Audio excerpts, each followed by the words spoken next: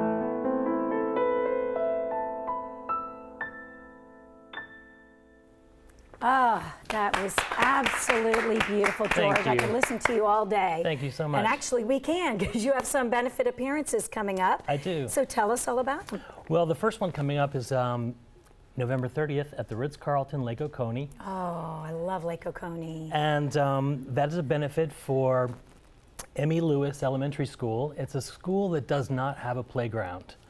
And my dad was an elementary school teacher in Clearwater, Florida. Oh, you're kidding. I know, I'm we're from kind of, Tampa, I know, Tampa I just Bay, found that out.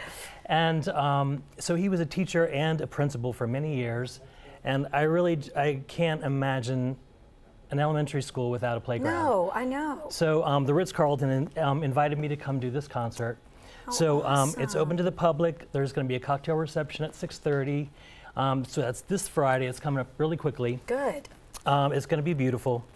And the next event will be Tuesday, December 4th, Children's Hospital, Eggleston. I'll be playing there. Good. In the lobby, so anybody that's there can kind of enjoy some chill Christmas music.